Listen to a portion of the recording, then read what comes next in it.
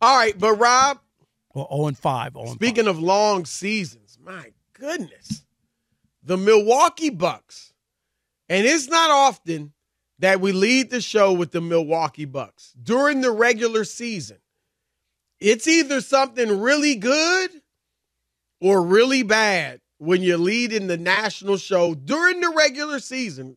Playoffs, of course, if they're always a factor with Giannis Antetokounmpo. Now they got Damian Lillard. Yeah, we'll talk a lot about him. But in the regular season, Rob, and this one would fall under the category of really bad. 2 nights ago, Rob, they went into Washington where the Wizards are just horrific and lost. I don't care if Damian Lillard didn't play. It was the Wizards. You can't lose to the Wizards.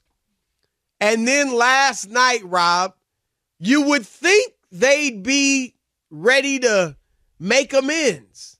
You would think they'd be fired up and ready to set things in order with only about 2 weeks, if that, left in the regular season. They were my best bet. You remember I said they needed to bounce back, and I had them minus 12.5. I thought that was going to happen. Yes. It was a logical pick, and instead, facing the Memphis Grizzlies, who, of course, don't have their superstar Ja Morant, the Milwaukee Bucks got beaten again by 9 points.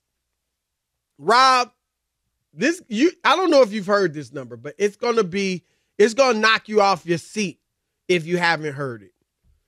Under Adrian Griffin, the rookie coach who was unceremoniously dumped midway through the season. Remember, they couldn't have it anymore. Dumped him. Yeah. Oh, what in the world is going on? We're only 30-13. Right. Oh yeah, we got to get rid of him right now to right this ship. Right now. We can't wait till after his first season, Chris. No. Right now. Forget that Dame Dollar just got there and they gave up their best defensive player. Forget about all that. Yeah. They're winning at such a clip that we need to make a move like right now because we're in it to win, and let's go get the coach who hasn't won since Moby Dick was a guppy, and let's go get him. Rob, do you know what their record is under Doc Rivers? Give it to me. I know it's under 500. What is it? No, it's actually at 500. Okay.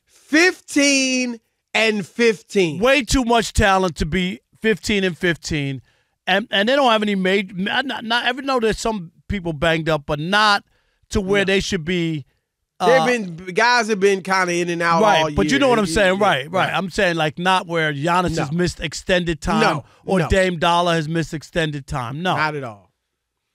Rob, I feel like I know where you're going, and it just seems obvious. But the question is, who's to blame for them playing so poorly? They've lost 4 of their last 5. They've lost. Let's see. Yeah, they've lost 4 of their last 5, and they're 6-8 over the last 14. I mean, who's to blame?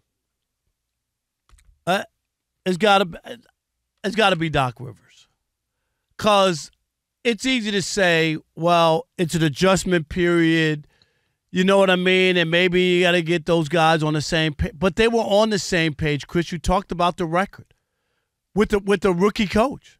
Yeah. They were off to a great start. Yep. And they weren't even there yet. Would you agree with that? Like they were off to a great start and they weren't there yet. So to me, it's got to be Doc. Because it started out awful. Remember, then they had a nice run and people thought, okay, they turned the corner. Yep. And then they went right credit. Back. We did. We said, look, we have been critical of Doc when it's warranted. And when he does well, we gave him the 6-game win streak. 100%. Defense had improved. Everything was looking good. But then it's all turned back. It's turned back to goo. That's where the Milwaukee Bucks are. The thing is, it's even worse than turned back. I mean, it's undeniable that it's gotten worse. It's undeniable, right? Like, We just said it. 30-13 was reason for panic. And now you're 15-15? I agree with I don't know where else to point the finger. There's nowhere else to go. I mean, well, Doc thinks there's a few other places. Well, who was players? Here was Doc after they lost to Washington. I don't know. I think focus. I don't know what it is. It's funny. I've actually been sitting back and watching everything, not just our players, but our travel crew, everything. And I've made a lot of notes. I will say that. I won't share that. But we don't bring the necessary professionalism, seriousness on the road. And that's something that we can fix. That's something we're going to have to fix. All right, Rob. I want you to hear me out, and then I'm going to play something else for you. All right. First of all, it sounds like Doc did share a little bit of what he's been taking the notes on. Yeah, I mean, right, with the professionalism, the lack thereof. We're not professional on the road. Does that mean we're hanging out and going to strip clubs and not studying film? Well, what remember, is it? He didn't just mention the players. It's the training staff. It's everybody.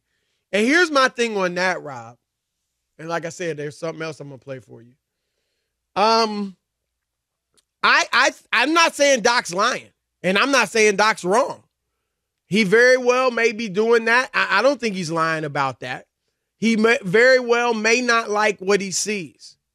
But to me, Rob, when you're talking about the training staff and all that, and I mean, what, they're not, I don't know, they're slow putting the bags on the bus, or, there's too much joking on the plane. I don't know. But my point is this, Rob. You can fix that behind closed doors. If you see that, okay, guys, we got to start doing this. Cut it out. The only reason, to me, and I want your opinion on this, the only reason you put that out publicly is because it gives you an excuse. It covers your back. It does. Well, the guys, am I wrong, Rob? No. Why else would you say that? You don't have to say that publicly. We talk about it all the time. Chris, is good for us. Right. As journalists and fodder.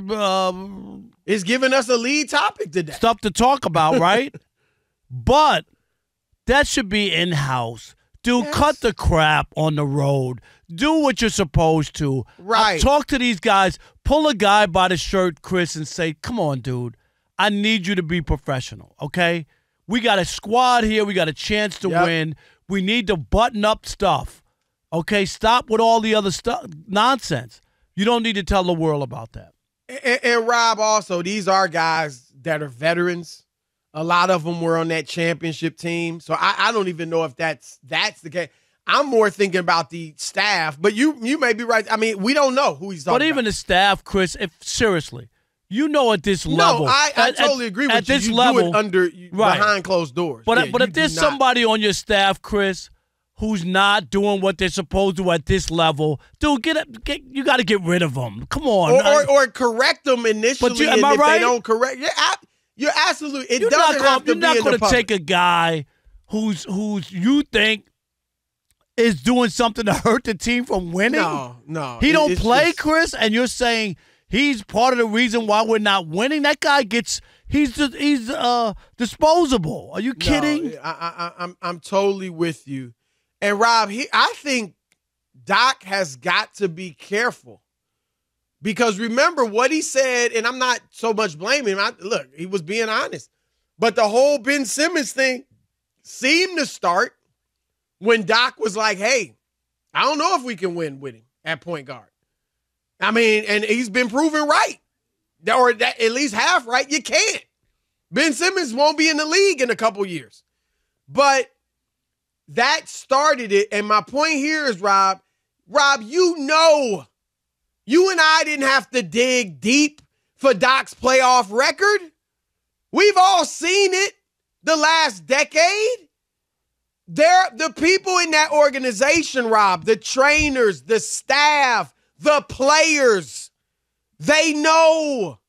And I'm not saying they're holding it against Doc or they think it means he's not the guy for the job or whatever. But I'm saying, Rob, when that guy goes out there and then kind of puts the blame on you, right? Then it's like, oh, really? We went from 30-13 to 15-15, and you blaming us? Right. They were winning. They were winning already. Right. And so I think he's got to be careful because he could tick some people off, whether it's players, staff, whatever. The second thing, Rob, last night after the loss, Giannis played 32 minutes. 32, all right? Not like he went 48 minutes.